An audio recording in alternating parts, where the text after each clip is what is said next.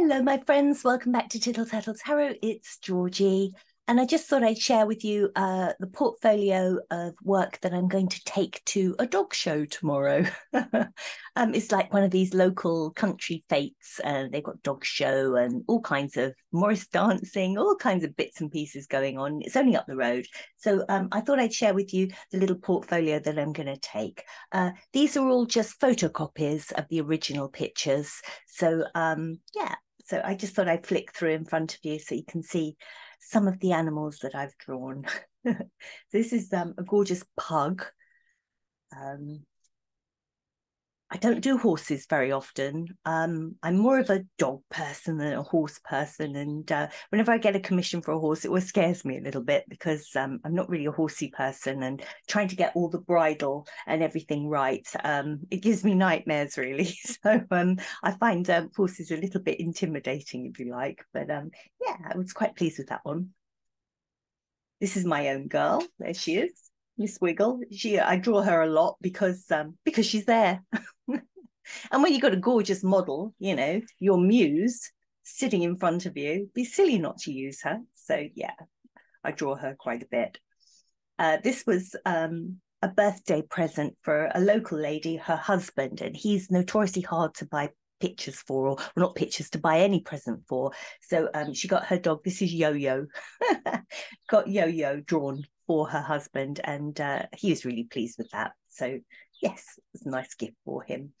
And then sometimes people want more than one pet drawn. So, you know, I happily do two. And in this case, they were individually mounted, but put together in a big frame. So yes, yeah, gorgeous dogs. I love doing ears as well, especially if they're very hairy ears. I sort of over exaggerate them, if you like, but I like to do all the frilly bits around the ears.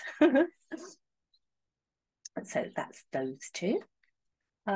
Yeah, another two. This time, the two done as one picture. This one's got some corgi in him, and Julian goes round to these people's houses for a massage, you know, to do massage on the guy that owns these. And this one will have your feet off. You know what corgis are like. They're very sort of herding dogs. So they look all sweet and innocent, but my goodness, they'll soon have your ankles. So there we go. Another horse, another one that caused me all kinds of trouble with the bridle.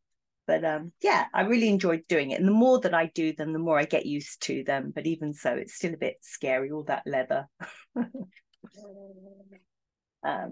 Yeah, this one here, this is a little doggy that crossed the rainbow bridge. So it's always lovely to do a picture of a departed pet, you know, and it's lovely to get people's reactions. Usually it's, you know, quite emotional, and oh, I like to make people cry with my portraits. Oh yeah, this one here, Mason. Yes, I don't know whether he's a French bulldog or what he is, but he's a bit of a character, this one. And this is like a sort of Rottweiler cross. So yes.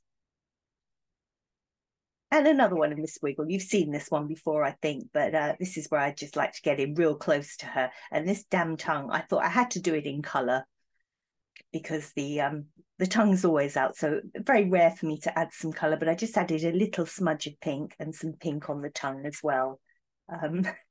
Just because it's there, and I thought it needed something, and it worked. Lovely golden Labrador or retriever. I'm never quite sure whether they're retrievers or Labradors, but yeah, he was a nice boy. He looked so dignified. Again, this is quite recent now, coming up to the recent pictures. He was very wet. He'd come out of the water. So I hope I got across that sort of wet fur look, damp dog look. And again, another very recent one that I've put up. So you've probably seen this one. Beautiful dog. And I think I said in one of my posts how rare it is to see an Alsatian at the moment in this country. I don't know what it's like where you are. And this is the most recent one that I've done. This is Lizzie. And her owner came to collect her last weekend. And this was another birthday present for someone. And then right on the end here. This one is, again, it's not the kind of thing that I normally do, but the owners of this lovely boy, they said, oh gosh, he's so what did they say? They said to me, oh, he's a bit like Winston Churchill, but he's very sort of military. Reminds us of a soldier. So I thought, oh well, I'll do him in an outfit. They gave me carte blanche to do what I wanted, which is always lovely. So, I decided to put him in all this regalia here, and framed him up in a big frame, lovely big wooden chunky frame. And yeah, they were really pleased with that. So it's always scary when somebody says, oh, just do what you want, and you do what you want, and hopefully you get it right. But yeah, so this is what I'm taking with me, my little portfolio, tomorrow, Sunday. And I hope that, I get some people that want me to draw their beloved pets, whether they're still with them or whether they've crossed the rainbow bridge, whatever. So yeah, just like to share the art every now and again. And it's so muggy here and really hot in Sussex. So I don't know what it's going to do tomorrow. Hopefully it won't rain. If it rains, that won't be so good. But you have a lovely weekend, whatever you're doing. And I'll catch up with you very soon. You take care. Bye-bye.